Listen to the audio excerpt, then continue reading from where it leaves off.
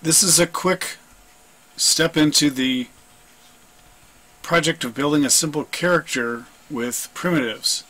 First of all, what are primitives? We see on the shelf here inside of the Maya user interface, under polygons, we've got primitives at the start of the shelf. And these are icons, they're visual, so if you click on them, they'll do what they'll execute. Here are surface primitives. These are NURB surfaces. And the standard method is to create either NURBs or Polygon primitives. And for now, I'm going to show you how to build this simple character with Polygon primitives.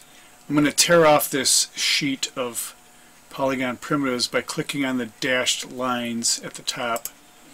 And then I can move this floater off to the side here. Notice I've got interactive creation turned off.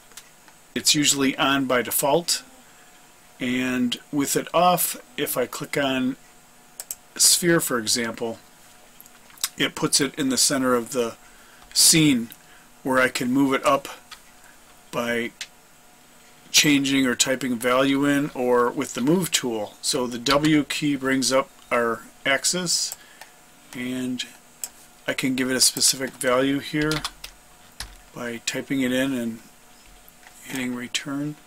And then what I want to do is give it a name. So polysphere, I'm going to call this head. Then I'll get a cube, and it's currently selected. You can tell it's green.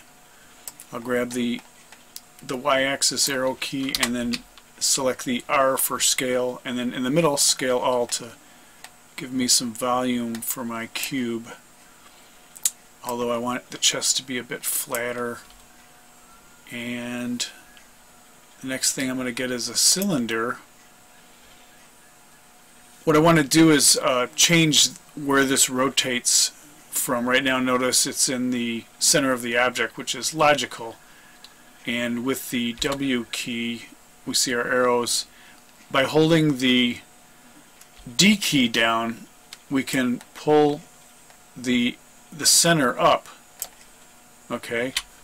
Notice also under inputs, and this is true for all of our primitives, there is the name. If I click on inputs, I can change the size, for example, radius, by middle clicking.